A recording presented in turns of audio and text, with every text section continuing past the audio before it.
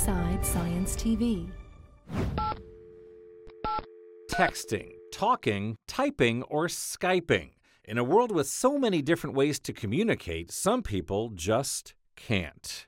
If you're not able to communicate, to express your needs, it can be very frustrating and maddening. Wake Forest computer science professor Paul Pauka knows firsthand. His son, Victor, has a rare genetic disorder that affects his ability to speak.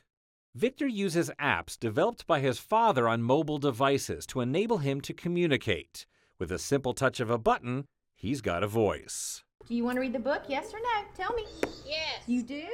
But some people with disabilities can't move their arms to use a touchscreen. That's why Dr. Pauka has created a hands-free program. It uses a sensor to detect simple head movements. It's able to detect just slight movement with 92% accuracy. The device has a gyroscope that detects the movement of your head and transmits through Bluetooth technology to an Android device 100 times a second. The tablet recognizes the gestures as communication. Right, down. Watch how Dr. Pauka draws the numbers 6 and 7 with just his head. It could make communication possible for millions without a voice. Giving them the ability to be able to express that need can immediately reduce frustration. I'm Josh Lebowitz, reporting.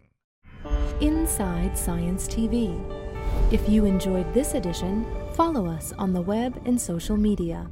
Powered by the American Institute of Physics and a coalition of underwriters.